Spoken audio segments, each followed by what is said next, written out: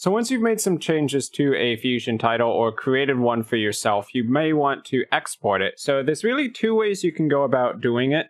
One way is to create a macro, and a macro allows you to customize which settings are going to be editable. And you can take that macro settings file and give it to someone who can install it on their computer so they can just drag and drop the new Fusion title into their timeline in the same way that we did before. So if you install it to the right titles folder, they'll show up here in the list. The second way is to export a node group as a settings file.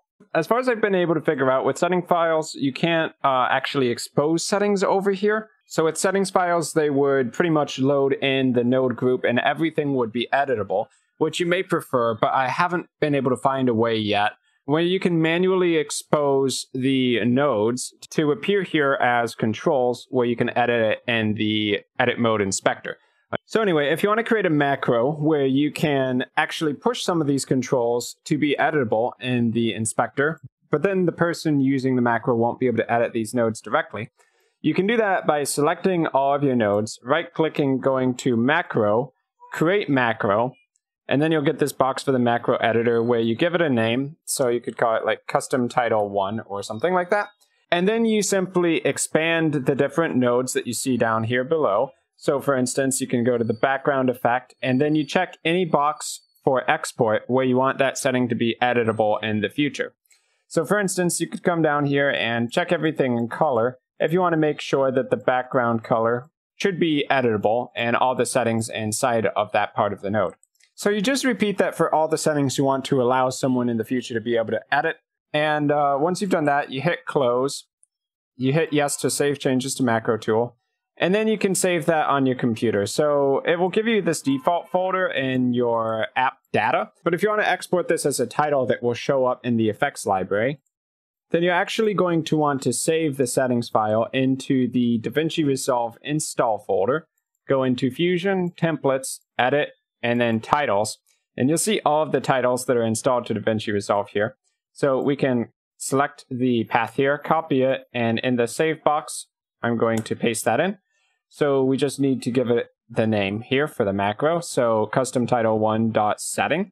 So if we were to hit save there, you may run into this issue of not having administrative permission. So you might need to restart DaVinci Resolve ran as an administrator, or you could save this to the desktop and move it later on. Anyway, once you're able to move it into that folder, then your new macro titles should show up in the edit mode effects library. So if we go over here, I already did that in advance. So for instance, I can take this test title, drag it into the timeline. So if I click on it, we can see that in the inspector that the Fusion macro settings are actually enabled here. So we can customize the type of color, the red, green, blue values, and the alpha. So obviously, if you want to allow people to customize things like the top text or the bottom text, then you'll need to expose those settings in the macro, and that can be a little bit of a pain. So the other option is to export it as a settings file directly rather than a macro. So if we click on the horizontal line reveal title that we were working with, go back to the Fusion tab, and then we select all of the nodes,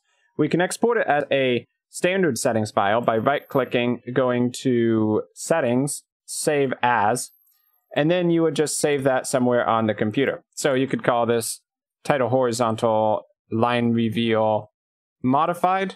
And then just like before, if you want to be able to use it as a title, you put that into the Fusion Templates Edit Titles folder and save that in here. So likewise, I created the custom setting title in advance as well. So we can drag that onto the timeline. If we click on it, you can see that the same controls that were exposed in the original title still exist there. And if we take this and go over to the Fusion tab, you'll be able to see that the nodes are exactly how they were in the original setup. Now, when I was exporting this, I made a mistake, which is that the title horizontal line reveal shouldn't be going to media out. It should actually be the merge. So I'd probably want to re-export that setting and override it if it was going to actually use it. But the advantage of doing it this way is that the nodes will be completely editable like it was in your original project. Now, there's also a secondary way to use a settings file, which is to drag it straight into any node editor. So you could create a blank Fusion composition if you wanted by going over to, I believe it's Effects, and then Fusion Composition. Drop that onto the timeline. So a Fusion composition is a blank canvas for you to be able to work from. So if we go over to the Fusion tab with Fusion composition selected, you'll see that only the media out exists here.